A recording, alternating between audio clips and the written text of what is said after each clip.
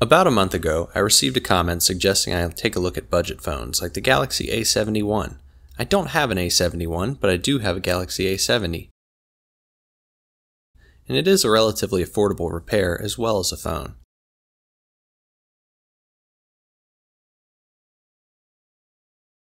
I also recently passed 200 subscribers, so thank you to all of you out there. Let's get started by removing these 14 Phillips head screws. Don't forget the SIM tray. There's a small split between the screen frame and the plastic mid-frame. Using a metal pry tool, I'll work my way around the edges, listening for a satisfying pop of that plastic tab.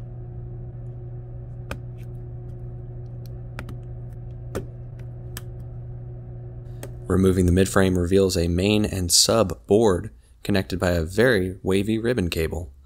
Disconnecting the battery is pretty important. Then separating our mother and daughter boards by unplugging the large ribbon.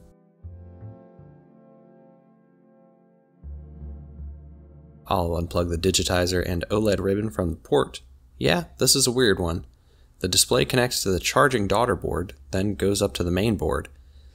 Let's take a look at this cool little optical fingerprint reader.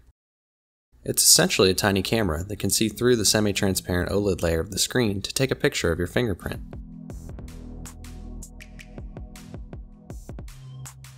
Neat. Time to remove the antenna from the little trench in the frame. Then I'll take out the small daughter board. It has no screws, just a small layer of adhesive below.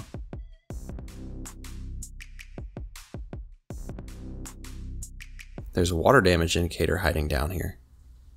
There's a single black Phillips head screw that holds the main board in place. This is to keep pressure between the volume and power buttons and the main board. This main section is pretty standard, nothing too flashy here other than the triple camera array. Nice to still see expandable storage on Samsung's budget-friendly devices. I'll grab the new frame and start moving a few things over. There are a couple components left in the old frame like the ear speaker and vibrate motor. Starting with the charging board followed by this tiny little fingerprint scanner and two Phillips screws that hold it in place.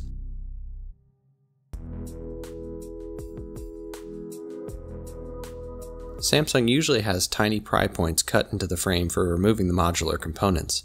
This is a huge benefit for anybody wanting to repair their own device safely and effectively.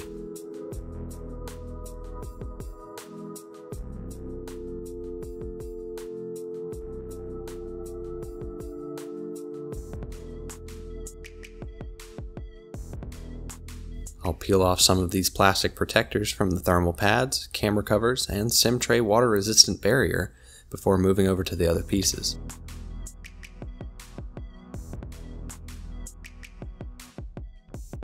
I'll drop the main board into its new home and replace the single black board screw.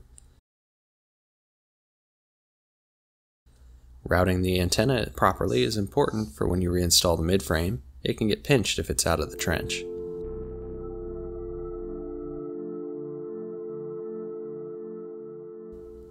The battery is a pain to remove. That's all I can really say about it.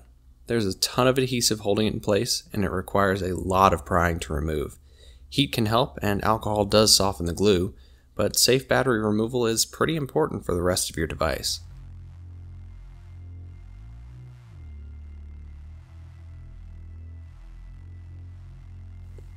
Cool.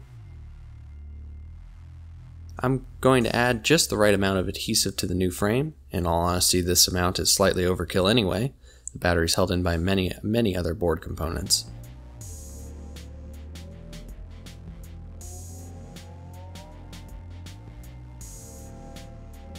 Finally connecting the digitizer and OLED to the daughter board and reinstalling the main sub ribbon connector. After reconnecting the battery, it's time to reinstall the mid-frame. It clips back into place, though not as satisfyingly as removing it was. Now we have 14 screws to replace. I'll coat the edges in tape primer for a good bond. Back panel lost a good amount of its adhesive in the removal process. I'll replace the critical areas, but unfortunately there won't be any water or dust resistance to this device.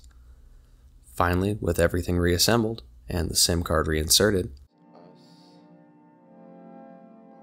I'll power on the device and make sure everything works before releasing it.